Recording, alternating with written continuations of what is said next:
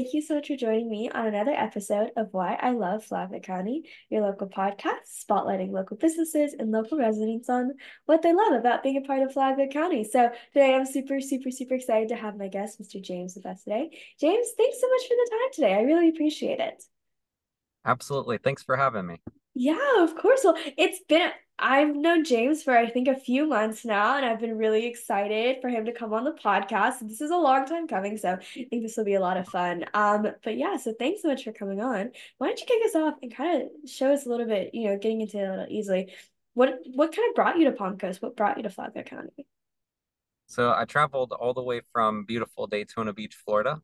So not a That's so huge hike far. over Oh. here. I was actually born in Daytona and for a short time moved to Palaca. I usually don't tell a whole lot of people that because I guess it's somewhat embarrassing. But anyway, after Palaca, kind of came back closer to Daytona, but just shy of it over here in Palm Coast, and I absolutely love it. That's awesome. So you've kind of grown up around this area then.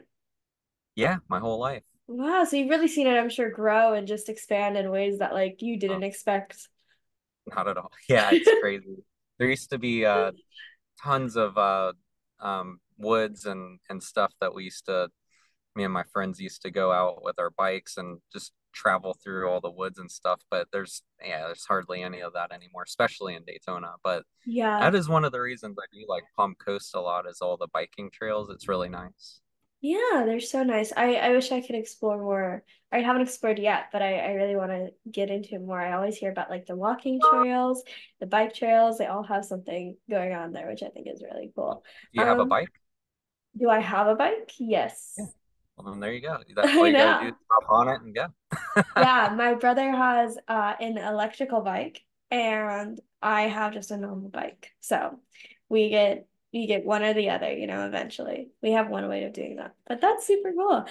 So you do something I feel like a lot of people don't really think about, but it's like the most important part of having a business. Do you kind of want to share a little bit on what brought you into that, and what it is that you're doing right now? Absolutely. So I help small, medium-sized businesses basically get paid. So um, by providing them with a smart point of sale terminal solution or software where they can manage their customers, loyalty programs, time clock scheduling, but most importantly, taking payments, specifically credit and debit card payments. Yeah, I mean, I used to work at my family's restaurant, and that was like the most important thing to learn was that point of sale system. I, of course, was like 13, so I learned all the hacks and stuff. And I learned like the best way to do everything for maximize efficiency. So what are some things that when it comes to a point of sale systems that people aren't thinking about as much until you kind of go up and you kind of explain? Are there any things that like, oh, I didn't even realize that I'm supposed to know this when it Right. comes to my systems? Uh, there's two things. So one is, and it's something that actually drives me insane, but if you're scrolling on Facebook, just by even watching this podcast now, Google and Facebook, everybody knows that you talk to a guy or you listen to somebody that sells credit card processing. I could almost guarantee you're going to see a bunch of ads that say pay 0% for all of this fancy, beautiful equipment. Pay $0 up front, $0 a month, and then $0 for the processing fees. So really, there's a lot of companies that offer that. Shoot, heck, if you really want to, I could do that as well. But there's always a catch because nothing's free, right? So really, the catch is uh, more than likely you're going to get put on some sort of a term that has a early termination fee. But if everything's free, who cares, right? But really, when it's 0% processing, everybody makes money off of the credit and debit card processing. The whoever issued the card to you, so whether it's a bank, J.C. Penney, Victoria's Secret, you got the card brand Visa, Master, Discover, Amex. There's a lot of rewards that are paid out. It just doesn't come from thin air. And so and then the credit card processor, the one that moves the money from point A to point B. So how is it really free? Well, really, all they're doing is, and when they hit the pay button, it just adds 3% to the total. They call it a cash discount program. And Mm, really, kind of crazy thing, if you use a debit card and it's not set up, if it's set up exactly like I just told you, and how a lot of these processors are positioning this, search on Google, is adding a fee to a debit card legal in Florida? Really, in most states, almost every state. So, and the answer is no. You could do it right now, and it would literally say no. It's illegal to add a fee for somebody using a debit card. Now, there's ways around it, and there's word games that you can play. But at the end of the day, if your menu price is on the restaurant menu retail, say $10, and then all of a sudden you use a card, specifically a debit card for sure, even credit in some cases, and it costs you more than what was displayed, it's technically illegal, and there could be some fines involved with that. But that's, Wow. you know, I'll skip the second one, but really that's the biggest misconception. And it's, a lot of the times I'll be meeting with a client and they're like, well, you're selling this to me for X amount of money. But I just saw that they're giving it away for free on Facebook or Amazon. And I'm like, hey, look, if you want to give it a shot, go ahead. But, you know, you're going to be in a 5-year term where I can't help you if you Yeah. fall for the trick. Oh, wow. That's crazy. I mean, I Yeah, know I've gone to restaurants before and they say like there's a processing fee for cards versus cash. right. Um, so that's a very interesting tidbit to learn. So now I There know are now. legal ways to do it, and you can do it with credit cards, and it has to be a fixed 3%. The business has to pay exactly three, and they have to pass exactly three, register with all the card brands. Most people that I've run into, almost all of them are doing it in a non-compliant way. I'll stop Oh, right there. Rant on that forever.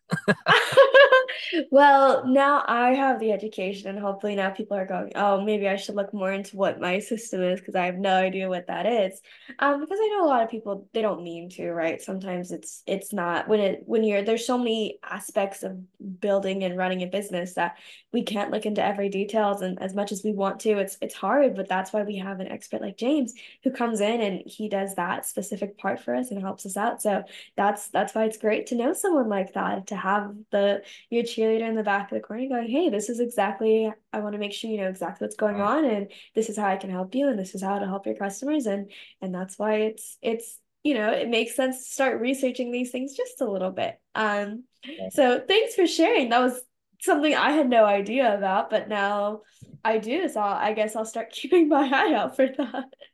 right. Um, so you've been in the Palm Coast area, I would say, for quite some time.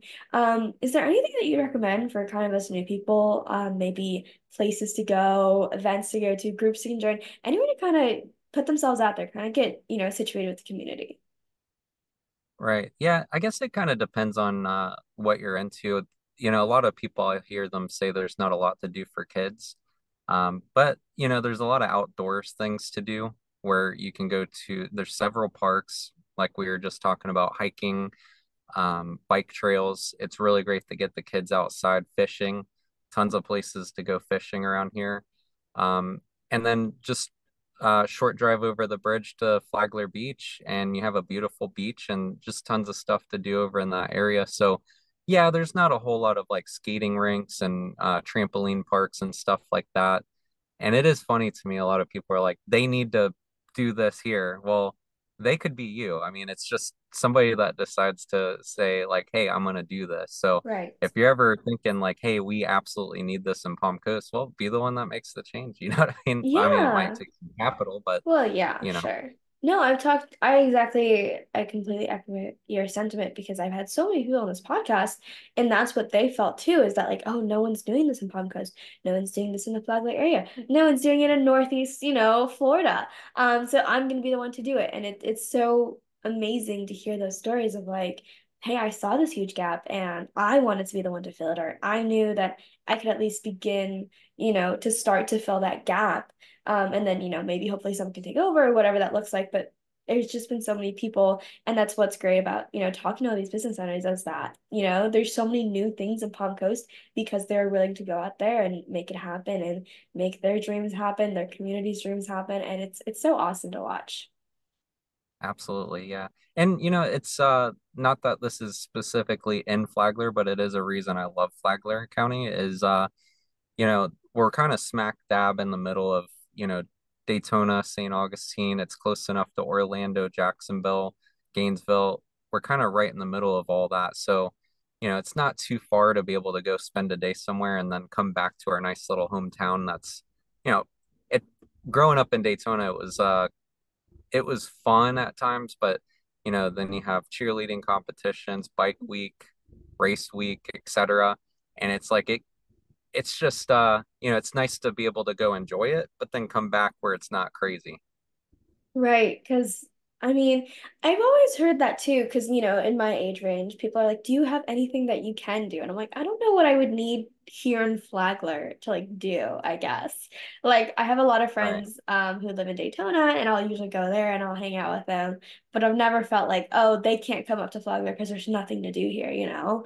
It's just like, yeah, Yeah. I guess like there's a skating rink I was just at with my friends in Port Orange. If we want to go to Orlando for a day, I know a few of us are going to go this summer. So it's like, it's not as, I think, big of a deal as I think some people think it is. And like, this Right. is coming from Yeah. a girl who like, everything used to be like 10 to 15 minutes from where I lived back up in Yeah. Michigan. But even down here, I'm like, yeah, it's not that big of a deal. Because like you said, when like, my friends and I went to go see a concert in Orlando and being able to leave that traffic and not have to worry about it was like such a breeze. Like, oh, we don't have to worry about any congestion where we live or any problem getting on or off the freeway. It's all easy going from here. Because that's what you get in Orlando when you live in downtown Orlando. It's Yeah. scary. Yeah. Well, there's a lot of amazing groups that I know you and I belong to that we've met at, we've seen a bunch of events at. So there's always something happening, especially for business owners or especially for people who are interested in business owners here in Palm Coast, here in Flagler County.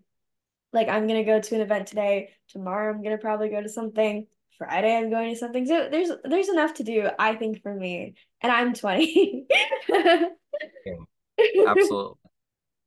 Awesome. Well, James, thank you so much for coming on the podcast, sharing a few minutes. I really appreciate it. You educated me on something like really important, I would say, that I had no idea was even something to be educated on. So I appreciate your time. This was a lot of fun.